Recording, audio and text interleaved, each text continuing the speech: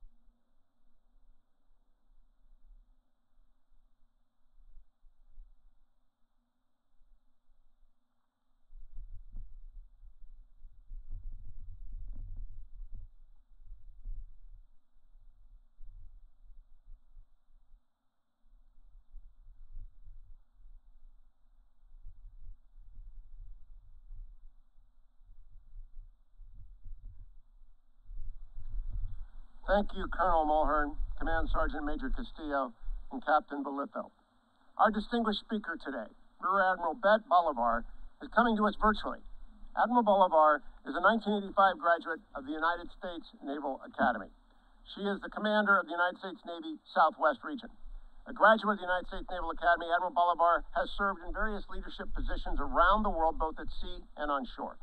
As a certified deep sea diver, she served on 5 Navy salvage ships, including as commander of the USS Salvor and a deployment to Afghanistan to support Operation Enduring Freedom.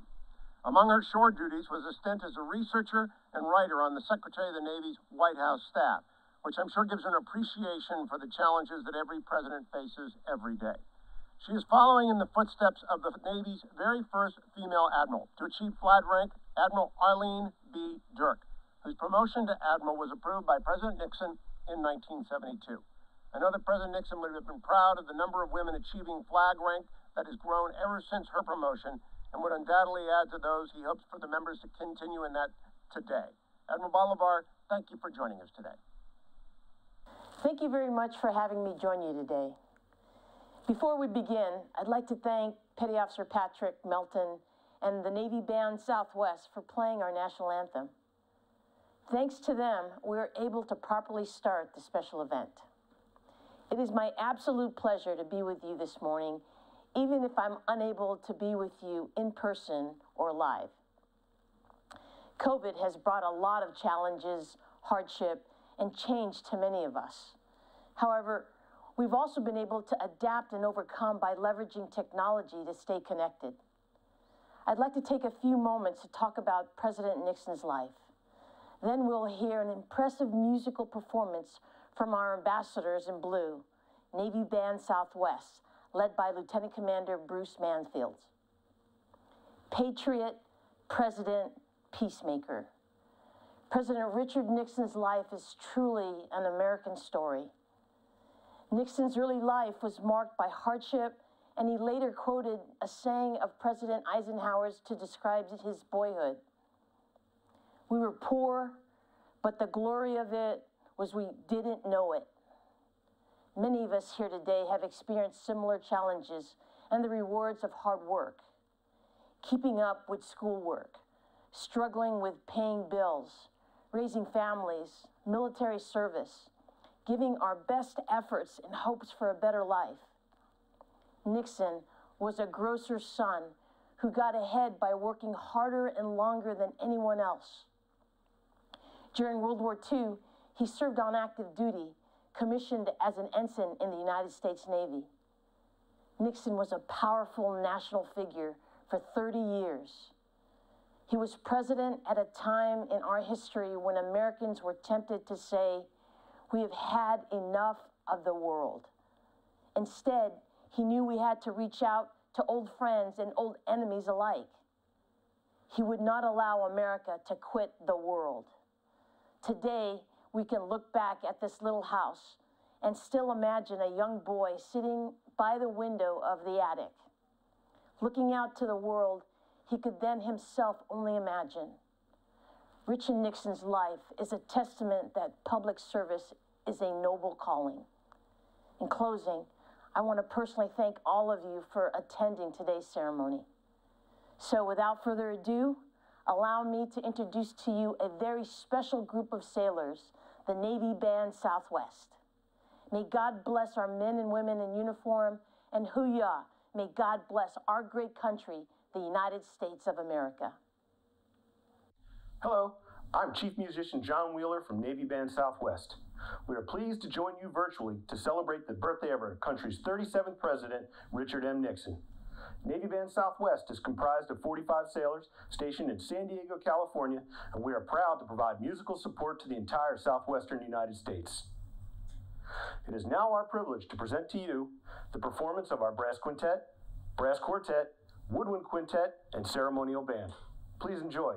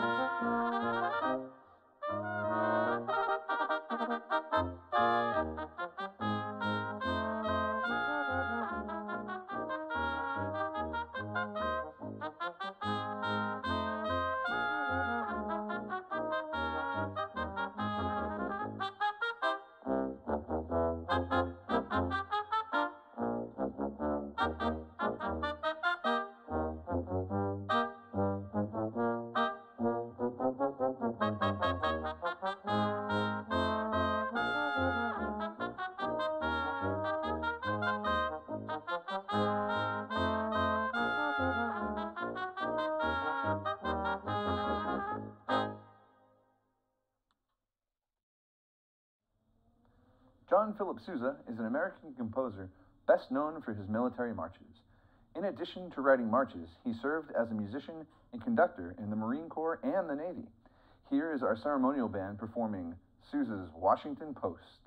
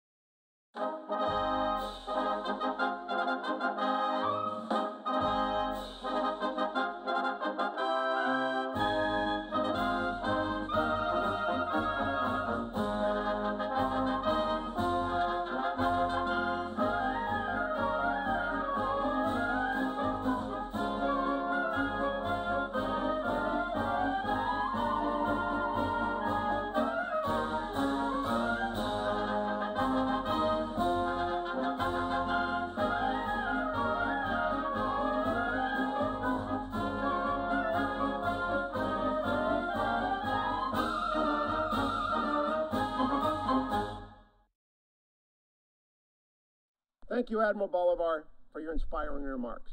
And thank you, too, to the Navy Region Southwest Band. We hope that by the time President Nixon's 109th birthday comes around next year, we will be able to welcome you here in person to the Richard Nixon Presidential Library and Museum.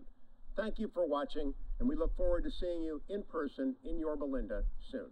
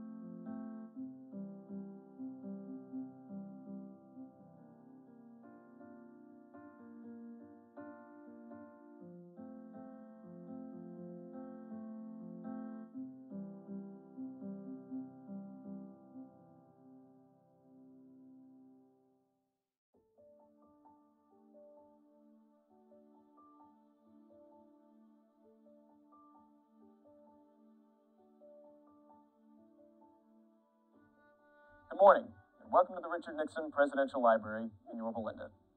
I'm Jim Byron, the Executive Vice President of the Richard Nixon Foundation.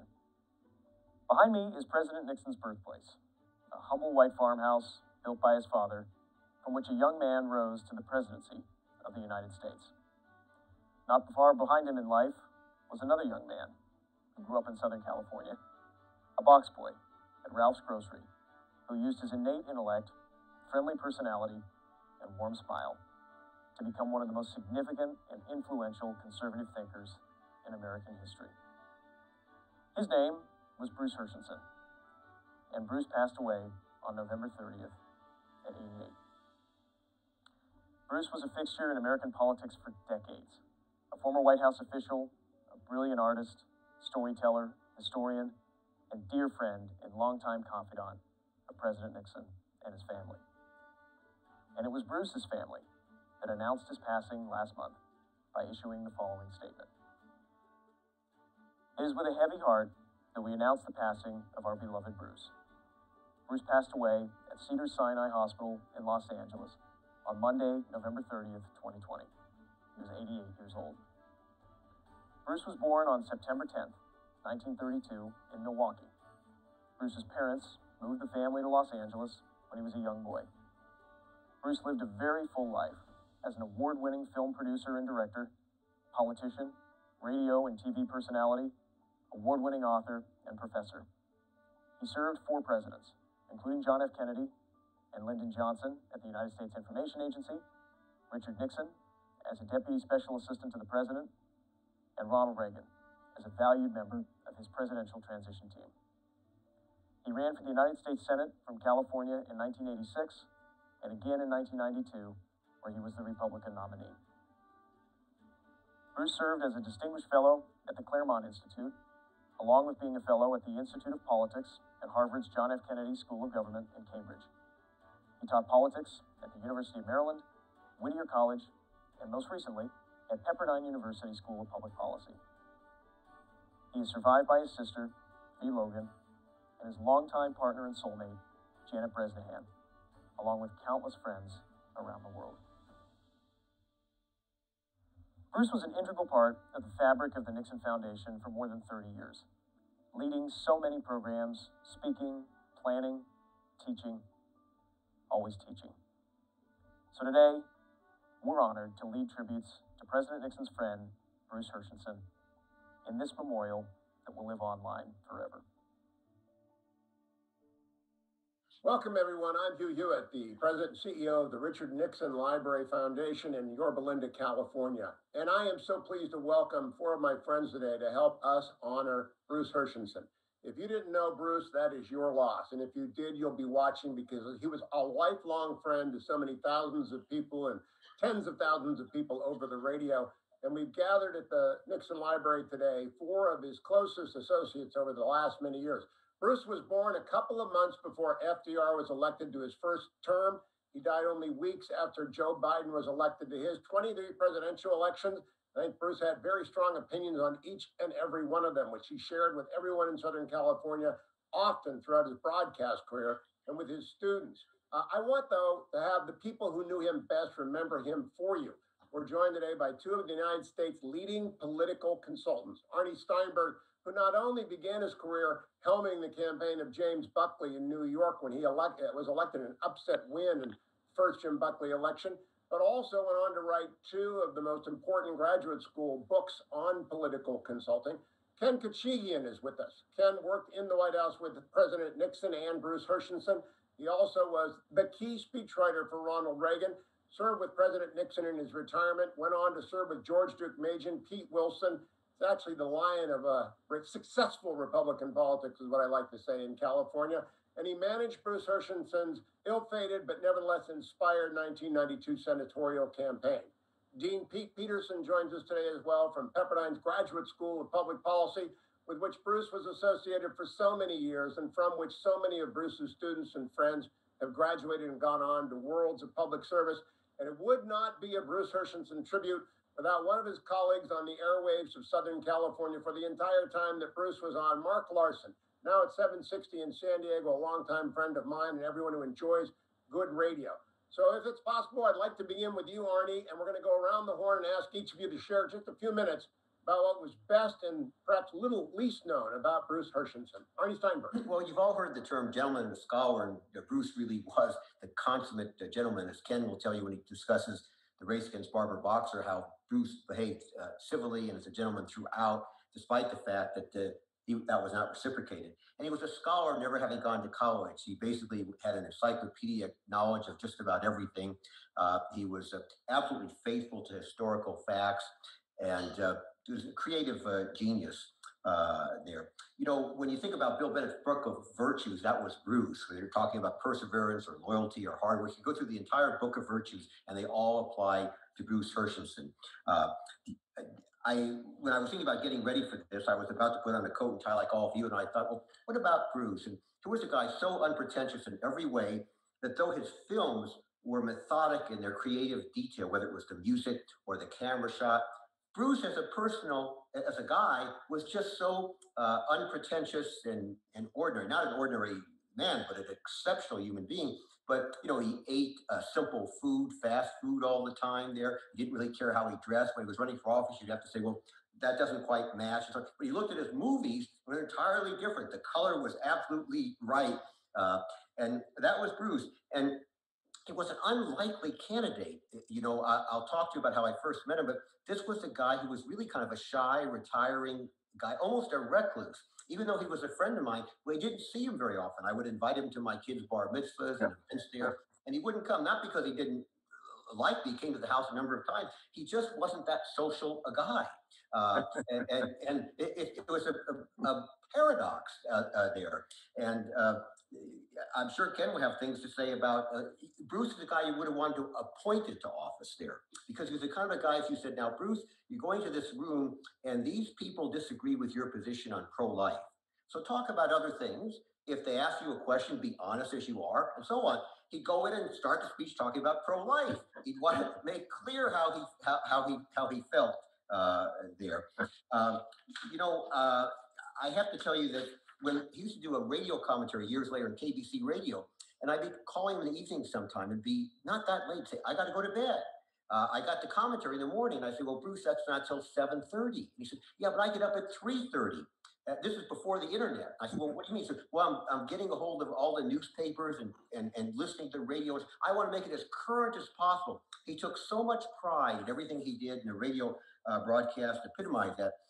It was in 1968 when the Soviet Union invaded Czechoslovakia. I was in Young Americans for Freedom, a leader with David Keene in New York. It occurred. Marvin Liebman, who was the closest friend of Bill Buckley, and immediately organized a committee with David. And then Marvin said, well, as a return favor to me, Jim Buckley is running for the Senate, and Bobby Kennedy had died, and Charlie Goodell was going to be appointed in November for 2 years later. But this was the Jacob Javits seat, and it was kind of a suicide run. And said, can you get Jim some publicity on Czechoslovakia? I did. First time I met Jim Buckley. Those two events, meeting Jim Buckley and the Soviet invasion of Czechoslovakia, were precursors to my relationship with Bruce Herschensohn a short time later. In 1970, in 1968, Richard Nixon was running for president, and Frank Shakespeare was involved. Roger Ailes was involved. And in 1970, just before the election of Jim Buckley, Roger Ailes volunteered his time, and we did a statewide telethon when I met Roger. Bill Buckley was close to Frank Shakespeare, and Frank was appointed head of the U.S. Information Agency. He inherited Bruce Herschensohn. Unbeknownst to me at that time, Bruce had gone into, he'd been a Messard RKO. He became an independent documentary producer under contract with USIA. And he wound up doing a film on the Jackie Kennedy's trip to India. JFK was so impressed that he started getting even more business from the USIA. And when President Kennedy was assassinated, the Kennedy family requested him, and he did the film Years of Lightning, Day of Drums, the only film given an exemption by the law to be shown in the United States. I would later see films that were done under Bruce's reign during the years, the Johnson years there. And they kind of reflected JFK and reflected the kind of thinking we now think today. They were incredibly anti-communist. There was Eulogy to 502, a libertarian film about 1 minute of freedom around the world. There was the 5 Cities of June that covered a new pope and different events there that happened all in 1 month. There was Barricade on the Berlin Wall there, where he went with JFK and covered JFK's speech there.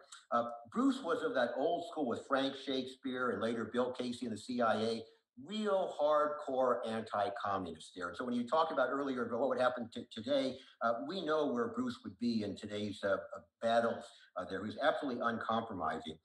And so when Bruce was at USIA, I met him in 1971 working for Senator Buckley. I was then on Capitol Hill there. And I saw Czechoslovakia, and that's a subject in itself because it won an Academy Award for Best Short Documentary. Those are the days when Hollywood was liberal but not left, and they could award an Academy Award to a film like that. I think it's the best American propaganda film ever made, maybe one of the best propaganda films ever. I won't talk about it for lack of time. But what happened is that the law said you cannot show any USIA materials within the borders of the United States for fear that it would be propaganda. So I got the USIA General Counsel to say that my constituent reports for Senator Buckley could be exempt because they were official communications. And so I had in New York 12 TV stations that showed a half-hour constituent report every month that I produced. So in this one, I put in the film on Czechoslovakia, which ran 13 minutes. It's an incredible film, and an interview with Bruce. During the course of the interview, Bruce pretty much insulted Senator Fulbright, who was then chairman of the Senate Foreign Relations Committee. So after it was shot in the basement of Capitol Hill there, in the studios there, I said in more drawn out language, I think we should redo this, Senator Buckley, because of senatorial courtesy. And I said, and Bruce, I really don't want you harmed. Well, after a long discussion, Senator Buckley, somebody who may know him now, as of this rating, he's 95 years old, the senator said, well, listen, if that's the way Bruce feels, I don't want to edit that out. And Bruce said, well, it's not going to harm the senator. He doesn't care, keep it in. Well, predictably, New York Times, Washington Post ran a major story, and Frank Shakespeare said to Bruce, look, you've got to apologize or we won't get our budget. Bruce said, I will not apologize. I was truthful. He's stupid. He's naive there. So Frank said, well, I got to fire you. He fired him. Bruce called me up, said I got fired. I felt terrible. And he said, can you find something for me to do? I don't have a lot of savings and so on. I said, well, I don't. He said, can you find speaking? He was not in the conservative movement then. And so I called people, they never heard of him there. And I said, this is a great guy, great speaker, he's got a story to tell. And Bruce began a speaking circuit. Soon he was getting fees there. That was kind of his entree into the movement. And, a while later, he worked for President Nixon. He was very involved in things like the Yom Kippur War. And I had put Bruce in touch with a friend of mine who had started the movement in the late 50s. He'd been in prison for 5 years in the Soviet Union for liberation of Soviet Jews. He later came to the United States, and he and Bruce had one thing in common. They both thought President Nixon was a genius. And one of the things they agreed upon is even though Bruce was so associated with nationalist China and Formosa and so bitterly anti-communist China, he accepted my friend Roman Brockman's analysis, which to abbreviate was that this was a masterstroke against the Soviet Union, because the Soviets hated the communist Chinese. There was a lot of racism involved there. And he was right. When I was in the Soviet Union in 1979, they were still bitter over it there. So that was kind of a master stroke. I would also like to say that the only time the USA ever got its budget was after what Bruce did, because Senator Fulbright was saying so cocky, they agreed to a parliamentary maneuver where there could be no amendments to the second degree. So he introduced an amendment to cut the USA budget by 25%, and it would specify all the programs that were anti-communist. He wanted to keep the libraries, all the benign stuff, and cut out the hardcore stuff there. And no amendments to the second degree meant somebody couldn't say, let's cut it by 20% or 15 or 12. So faced with a draconian 25% cut in the full, the only time in its history it got the full budget, which was the irony of what Bruce had done. Bruce, I just want to say that there's no way I can pay justice to him as a genuine mensch, a human being there. And it was at odds. People saw that in his public arena, but they didn't see the sensitivity and the deep personal empathy he felt for his friends and his loyalty there. That just did not come across. They saw a hard debater, no holds barred there. He went for the gut debate, not at a personal level, but on an issue level there, uncompromising. We almost worked together on many projects. I was going to go back with him when he was going to head USIA, but Wick got the job. He did an okay job. Bruce would have done a phenomenal job there. He was going to bring Russell Kirk's book, The Roots of Conservatism to life. It didn't get funding. He was going to do something with Solzhenitsyn. And he came back to me after meeting with Solzhenitsyn and said, I can't work with this guy there. And he so much wanted that.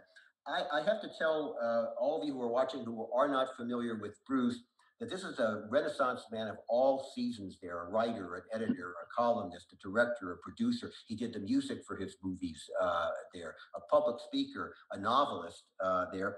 And all of that, and despite the fact that he didn't have a family, didn't have children, he so cared about my kids at a personal level. And my wife, who's met many, many politicians, often cynical of many of them, because in 30 seconds she could sort of see through them there, because so many of them have kind of a public veneer. With Bruce, what you saw was what you got.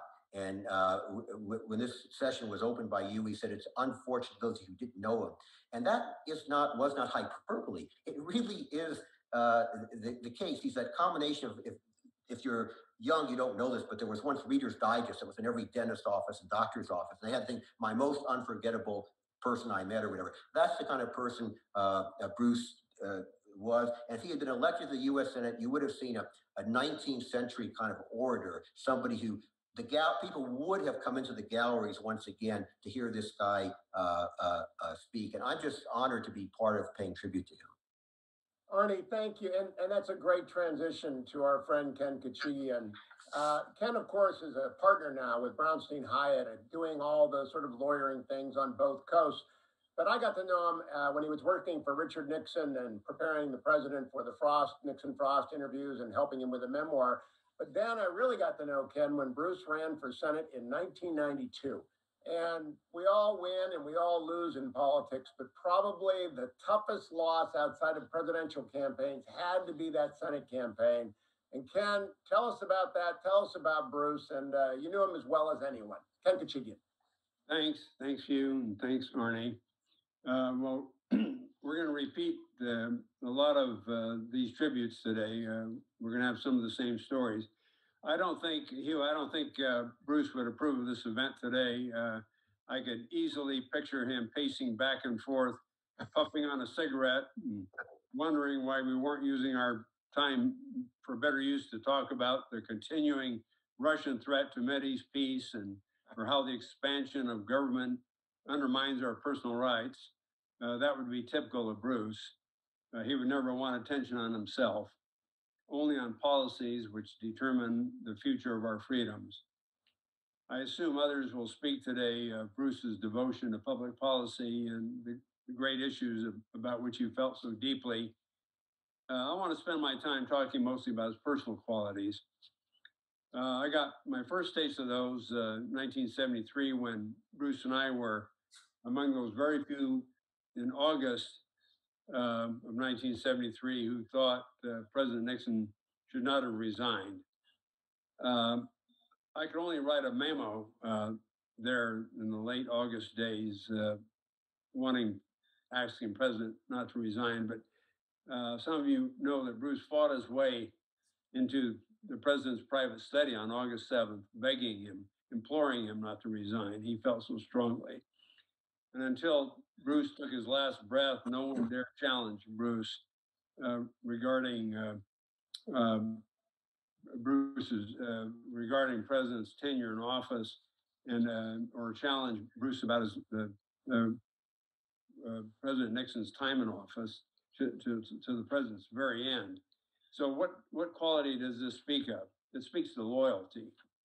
And think about that in today's world, when you see the betrayal of alliances and friendships all over, when the idea of keeping one's word is no longer an absolute solemn pledge. Bruce's loyalty to his president, to his country, to his family, and to his friends were never in question in his lifetime.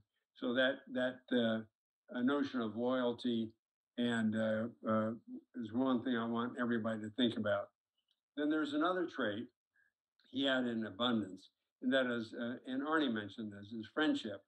I loved to watch Bruce debate John Tunney on television when the two of them had their regular KBC program. He was so tenacious. I thought the two of them were going to get into a fight. They're going to start striking each other. But as very few of you know, Bruce and John Tunney became very great personal friends. And Bruce would do anything for John Tunney on a personal basis. And they shared a unique warmth off the debate set that viewers never saw. And for those of you watching this program who had the privilege of knowing Bruce, you know exactly what I mean. He was always your pal, no matter what the situation was. And whatever you shared with him, Bruce kept his word, no matter what. Then there was his integrity. That's another trait I want you to think about with Bruce. Bruce was immovable on his commitment to ideals and positions. He devoted his life to studying policies which advanced the goals of liberty and freedom for the country he loved and served. In that sense, he was never a partisan. He was only an American. And Arnie discussed this briefly when he talked about the abortion movement. For example, when my example is the Second Amendment.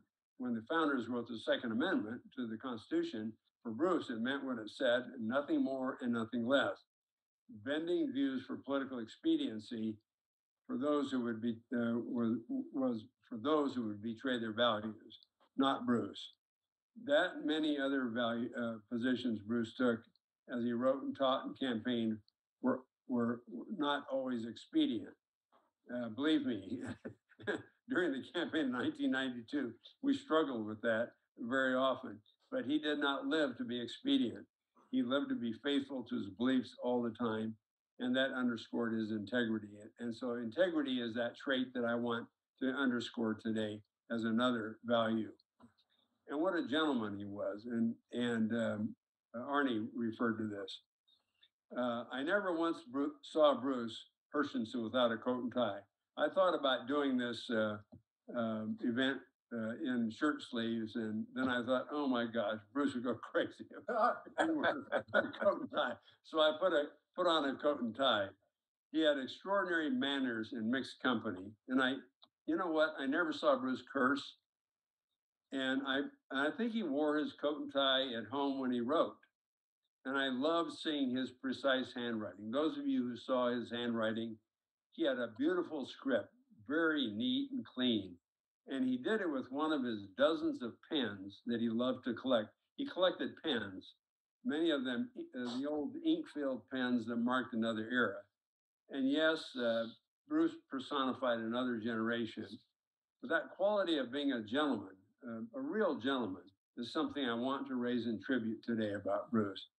Many of us can pause just for a bit today. Put down your iPhones and iPads, and you young people out there, put down your laptops in favor of writing out a few paragraphs of what it means to be a gentleman in a world of change.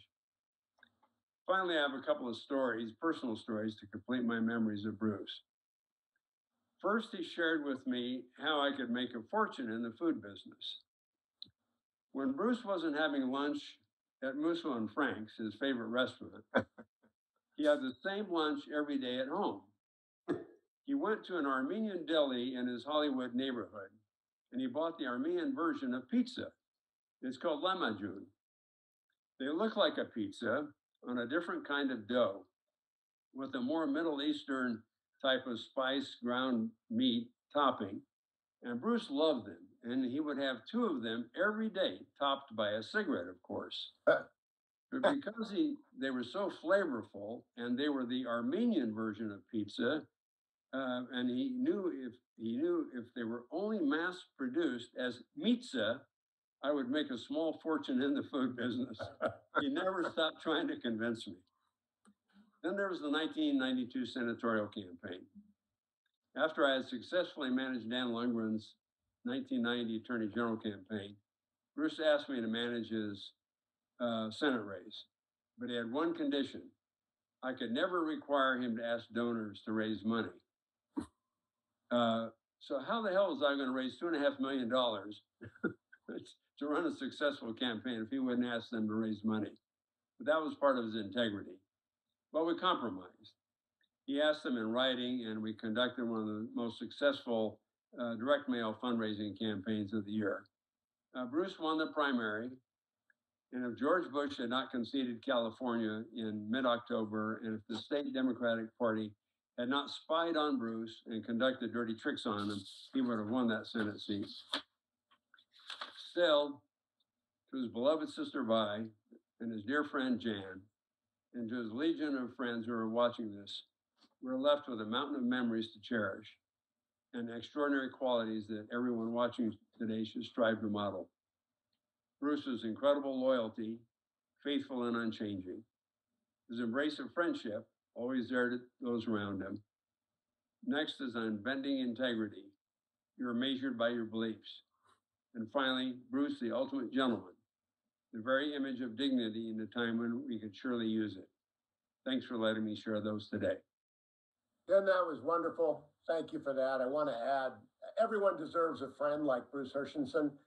Many of us watching know the late Tom Fuentes, who was the chairman of the Orange County Republican Party for so many years, very close friends with Bruce. And when Tom was ill and in the hospital getting a liver transplant, I believe Bruce somehow got from Hollywood to his hospital every single day, because that's what friends do when other friends are down. Bruce was really a friend indeed. And Pete Peterson, Dean of the Graduate School of Public Policy at Pepperdine, I think that is perhaps why students flocked to him, because he was a friend of them as well as a teacher. That's so right, Hugh. And let me just say at the top, it's such an honor to be a part of this august group, remembering and celebrating an incredible man. I know Tom's son, TJ, is a part of this cloud of witnesses that we have here on this call, as well as Elise and Jay Hoffman, who's been such a friend. Not only he's been that connector really between the School of Public Policy and Bruce, and just great to have this group assembled. Unlike the others here, I only got to know Bruce about 15 years ago, although for reasons I'm going to get into, it feels like I've known him for 35 or 40 years. I first met Bruce as one of my own professors here at the Graduate Policy School of Pepperdine back in 2005. We then became colleagues here, both on faculty and teaching. And then when I became dean, he was not only a friend, but somebody I welcomed here as a regular speaker and lecturer here at the policy school. But if I were to use one kind of phrase to describe Bruce in ways that I've come to appreciate him over the last several years, is that he really is the most interesting man in the world. It's not too much to say that my appreciation for his incredible life has only increased in recent years. You know, when you Google Bruce and you want to find out a way to get to him, you will invariably land on the School of Public Policy website. And so on a regular basis, even though he was only coming to campus here a few times a year, we would get calls here at the office on a regular basis from a policy researcher or a historian or someone in the media looking to contact Bruce.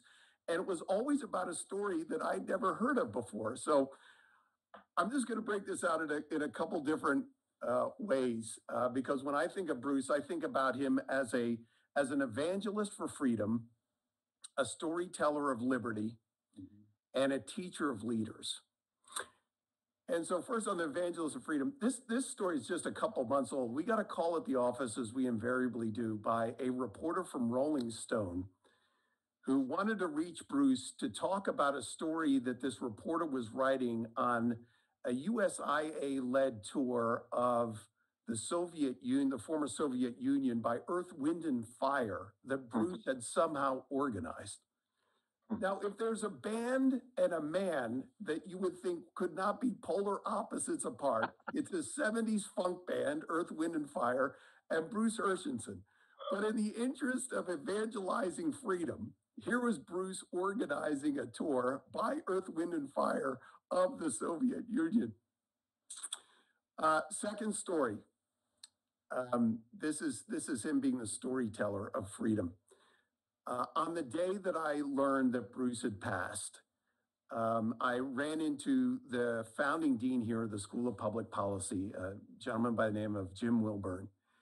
And we were just commiserating and talking about how much we missed him. And I asked him when was the first time that he had met Bruce, and it was back in around 1973, 1974. Some of you might know, and it was mentioned before by Arnie, that Russell Kirk, the great conservative philosopher, he had actually written his magnum opus, Roots of American Order, here on the Pepperdine campus. It was actually commissioned by Pepperdine University. And as part of that initial work, Russell had always envisioned a movie, a documentary, a 5-part documentary based on each one of the 5 cities that are the essential 5 roots of American order. And so who does he reach out to write the screenplay for this book but Bruce? So Bruce writes the 5-part screenplay for this that's going to essentially outline the documentary for Roots of American Order. And Pepperdine then goes on this fundraising tour to attempt to gather the funds necessary to produce this documentary. The screenplay is still in our archives here at the School of Public Policy, which in and of itself just should be a follow-on reader if you're not able to read the entirety of Roots. And so Jim was head of fundraising for Pepperdine. He had gathered together this group at the Jonathan Club. It was 73 or 74. And Bruce is going to talk about this important documentary, essentially outlining Roots. And who is going to be the voiceover talent for this movie, but none other than the recent governor of California, Ronald Reagan. So here we are in the Jonathan Club with Reagan and Bruce talking Roots of American Order to a group of about a dozen donors for a film project. And Bruce was a storyteller of freedom. He did that through his movies, but he did that also through his books. And he taught here for the better part of a dozen years. And the deal that Bruce and I struck for the last 5 years of his life was that anytime something was breaking around the world, particularly in an area in which he had particular expertise, which was, I think, everywhere except the South Pole, he would give me 2 days notice and say, Pete, I want to come in, do a brown bag with the students. We'll set it up like one of our policy roundtables, which he had done here for many years. And I'll answer questions and give some thoughts. And so the last time I welcomed Bruce to campus was a year ago, and it was right in the midst of the riots in Hong Kong. And Bruce reached out and said, Pete, I'm ready to come in. Can you set a date, get the students together, anyone else who wants to come? Bruce arrives on campus and just holds forth for 45 minutes on the history of Hong Kong and why these riots and China's movements are grounded in history that Bruce could tell just so beautifully. As it so happened, we do have Chinese graduate students here. And several of them in the room had never heard this history before, suffice it to say. And rather than dress these students down, at each turn where one of these Chinese students would raise an objection, now wait, Dr. Herschensohn, that's not quite how it went. You know, the separation with Great Britain, that had all been set, and Bruce would just calmly, methodically, year by year go through, that is not the history. And those students came away understanding not only their own history, but the importance of liberty and freedom in new ways that they had never experienced before. And it took somebody like Bruce to be able, as Arnie and Ken have already said, you need someone who not only knows their stuff, but can deliver it in a way that it can be heard. And Bruce did that with students for years here. And even up until last year, with these Chinese students who had never met Bruce before and had a completely different perspective on the way things had gone down, they came away with a new realization because not only did Bruce know his stuff, but he could tell it so well. In fact, it was that talk that has led to his latest book, which I highly recommend, Profiles on Hong Kong, which again, always writing, telling stories and evangelizing for freedom. Thank you, Pete.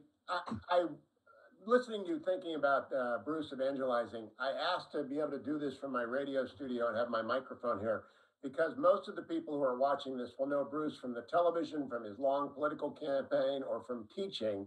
But actually, the most number of people will know him as a radio talk show host of consummate ability and a pioneer in the industry. So Mark Larson and I have been doing this thing for a combined about a century, but I think we both learned a lot from Bruce Herschensohn, and he knew how to do LA in the way that Mark Larson knows how to do San Diego. So I wanted to ask Mr. San Diego to come in and talk about Bruce Herschensohn on air. Mark? You know, what's really great about Bruce, I mean, no one's really mentioned his voice yet because there was that commanding, you could not ignore him in the room. I mean, he wouldn't be, as you know, he wouldn't be shouting from the mountaintop unless he was on stage debating Tunney or something. But there was that calm, like, I think the voice of God is here in the room with 500 people. Let me go and seek him now. We have a lot of great experts, some of whom are on this broadcast, if you will, today. But if you really wanted to know what was going on, he was the go-to guy because he would also, he had the ability for me when he was, even before I knew him, and I'm trying to remember when I first met him. I think it was sometime maybe late 80s, probably an event that I might have been emceeing. And then we got a lot closer and more frequent when he ran in 92. And, you know, we all know what happened with the dirty tricks, as mentioned earlier.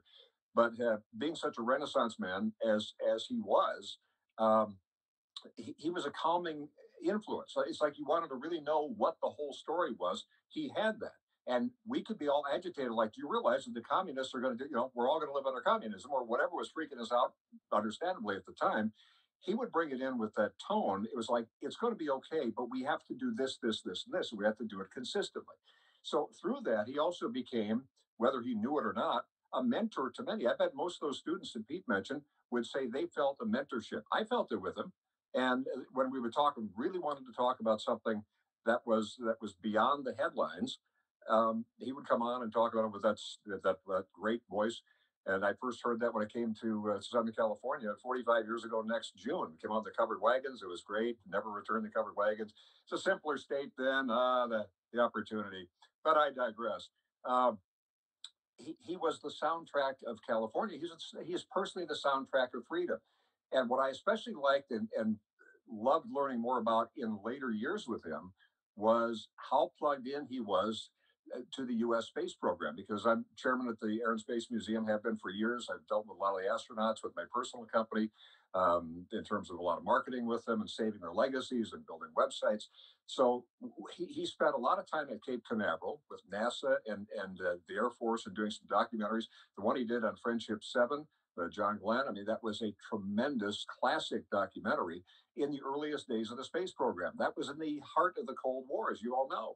So for him to be able to do that, and he interacted and knew the original 7, that's something any of us baby boomers who were tuned into that would be like, I want to know that. Well, fast forward over the years through a lot of other associations, I got to know most of the original 7.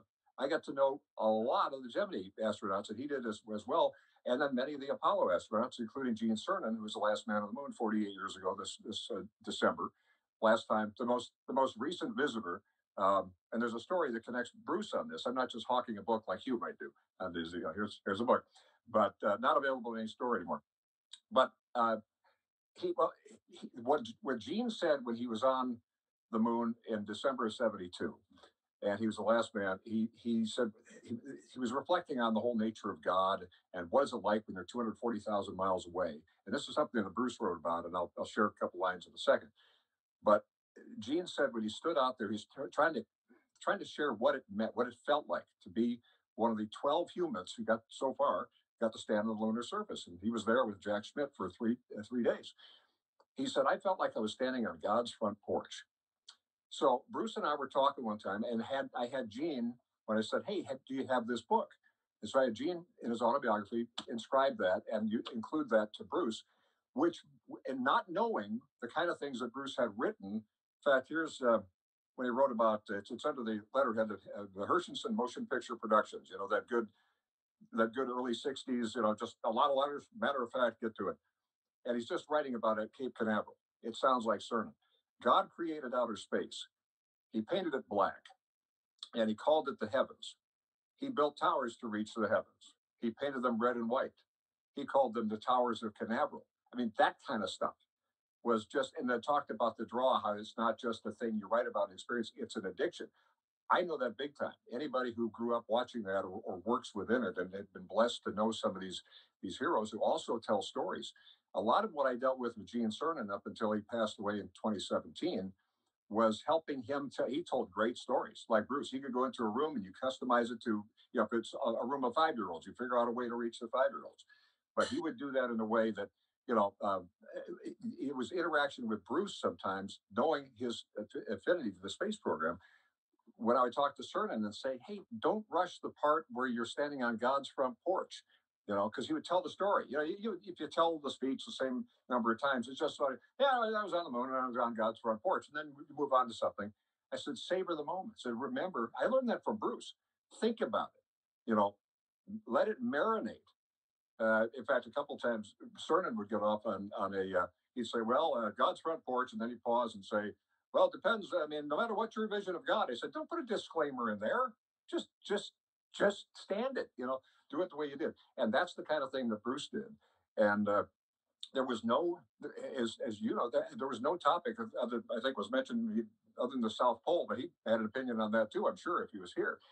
But he knew everything. And to go back to what was mentioned early on about not having the college pedigree early on, when I found out about that, long after I knew, I just somehow didn't know that, because that's my background too. That so encouraged me, because we just said you hit it and get it, and you get into what fascinates you, and you read, and you know, to see what he did without what, you know, I don't have a pile of doctorates or whatever, to see the impact and to be in this group with all of you today, it's an honor to be in the middle of this. And I'll tell you what, last time Bruce was on, I can't remember, it was in the last couple of years anyway. And, you know, clearly he was getting older, but still it didn't matter, because he was one of those people, as you know, there are a lot of people who can pontificate on things. He's the one, the minute he said hello, you think, I got to take notes, because this is going to be good. Can I just say, I don't want to miss it. On the space program, just to say all right. you, is I said to Bruce one time, I said, you know, we all have regrets when we create something, a TV spot, a movie, a book. When you did Years of Light and Day of Drugs, which is a true genius for a 90-minute film there, I said, is there anything you would have done differently? I said, and you look back, and he said, well, he said, I'll tell you. He said, when I was doing that film, I went through all of President Kennedy's material and everything. I had to select, and I had all this responsibility. And I knocked out, you know, he said that within a decade, we're going to be on the moon. Right. I didn't want to put that in, because I thought, I don't know when this is going to be shown. I don't want to make him look bad, because we're not going to have a man on the moon within a decade there. And I don't want to make him look bad. I want this to look good for posterity. And then years later, he said, you know, we did get a man on the moon there. I should have kept that in. Yeah, that's right. And of course, the reason Kennedy mentioned earlier about how Kennedy was anti-communist and what a different Democrat now. You know, all the astronauts who have been friends of mine over the years, whether they're Republicans or not, loved Kennedy for the fact that he stood up and said, we're going to put a man on the moon, didn't worry about the gender issue. We'll do it before the decade is out. And one of the lines he had in his Rice University speech was about how we're going to do it with things we haven't invented yet. That's an attitude. That's an American attitude. That's the kind of thing that, you know, no matter how insurmountable attacks on freedom by the communists or whatever the issue, there was always the feeling with Bruce that he knew the way around that. He knew if you follow what we're talking about, what he was laying out, it would take a lot of work. It would be tough, not without sacrifice. But that was again the soundtrack. That's like a foundational. Again, back to his radio and television. It's a soundtrack of America. And I'd like to close by asking each of you. Bruce Herschensohn is in many ways the anti-Californian. He's the opposite of every stereotype about California. But he connected with a California audience in such a way that prior to one other race that followed his 1992 Senate race, he got more votes than any second place finish in the history of California. He's such an unlikely Californian. Why did he love, or how was he connected with the state? Maybe I'll start with you, Ken, and give the other ones a chance to think about that. But having Barnstorm with him, how did he come to love California? He's a Milwaukee guy, and he's the least Californian I've ever known. I think it was from his years in Hollywood. You know, he lived in Hollywood, and he loved the film industry, and he just connected in that way. I mean, his lunches at Musso and Frank's. I mean, Musso and Frank's is a totally typical LA eatery, and where all the Hollywood people go. And I think he just connected that way. And I think he used to be a dreamer. He talked about how he would sometimes he would lie as a kid. He would lay at night and just look up and dream, and he had California dreaming in his eyes. That's how he connected, I think. Pete Peterson, did you think of him as a Californian? You've got all those flip-flop wearing, board short donning students over there in Malibu, and then Bruce in his three-piece suit.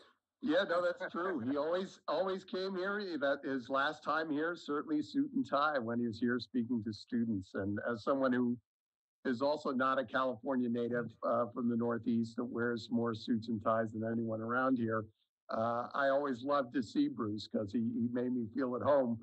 I think, that last remark that Ken just made about California dreaming, I really do see that about Bruce. As I said before, I mean, he was such a proponent for freedom. And that California at its best is a proponent for freedom. California at its worst is where we are today. Ernie, but so much working with Buckley, so you were also an unlikely Californian. What was it about? No, I mean, I was born and raised here, and when I went to New York, the reason I did well for Buckley was because everybody else said you can't win, and I was too stupid to know that, and so we worked there. But as far as Bruce, he wasn't your Beach Boys, health food hippie kind of a guy there, but he had this libertarian instinct that associated with California.